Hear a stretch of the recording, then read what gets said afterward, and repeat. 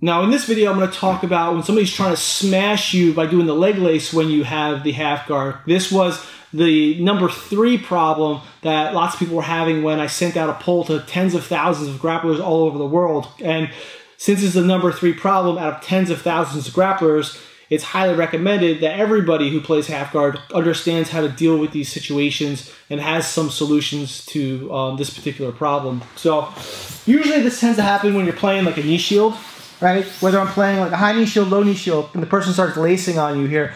So he starts lacing on me, and they try to get low and crush you in some way, shape, or form, and they almost create this like folding position on you here. So I'm here like this, right? So there's different things that we can do to deal with this particular scenario. So the first thing here is like let's say we go up here. Once you start feeling the person starting to lace on you, okay, you can still keep playing here. If we start working good frames, then it should make it hard for them to smash you down. What I mean by good frames is we're framing across the neckline here, and we're also framing across the arm. We're not low on the wrist. We're kind of like on the forearm / elbow area here. Because now when he goes to drop his weight down on me, it's going to become much harder for him to do this. All right. So good frames in general are going to help you out. However, not everybody has good frames, and not everybody does this well enough here. So then what happens is he starts basically driving down really hard on me and gets positioned. Now, I don't want him to control my near side arm. This is extremely important, all right? I do not want him to control my near side arm. I also don't want him to control my lapels if we're playing with the gi on. Because if he pulls me in like this, he starts controlling my lapels, he's actually controlling my posture, and he can start working his passes on me. So I don't want him to control my lapels either. If the person does control your lapels, we actually have to break those off, okay? So one of the first things that I like to do when he's pressuring down and creating, I like to block my lapels here, and I like to block my far side arm here, okay? I don't want him to get control of this. So I'm kind of posturing back like this. So he's putting this pressure down, I'm posturing back.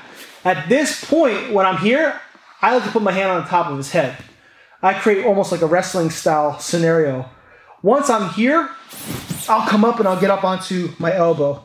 So I'm pushing on the top of his head. At this point, he's going to have a hard time even using this. You're going to have some people who just back out of this, and then like you got out, and then you make sure they don't get a strong position on you again. Or you're going to have some people who actually can't back out of this because you have very good head control, and they'll start coming to my knees, coming up, and I'll start attacking him there.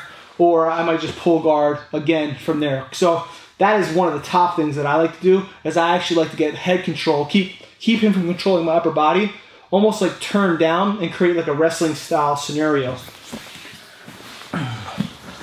So we're here, right? I'm back like this. Don't let him control. He's really trying to like control me. Here, go ahead, grab my, even when I'm back like this and he's grabbing my collars, it's harder because I'm way back here.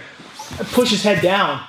Here, at this point, it's gonna be hard for him to do things. Even if he went to go jump over to the other side, here, I still have like good loose control and that I can get out. Just don't let go of that head control. That head control is very important. You can stuff the head down to the mat. Another option that you have is we're here like this, right? And he's lacing here. I can come through and I can get like almost like an overhook on him. Now once again, don't let him control the sleeve. If he controls the sleeve, he's gonna pull you in, pull him and break you down, and then start smashing you, okay? So let's go back. So we're here like this. I gotta come back here like this. When he goes to grab the sleeve, keep it away from them. So I'm getting like a tricep grip on him.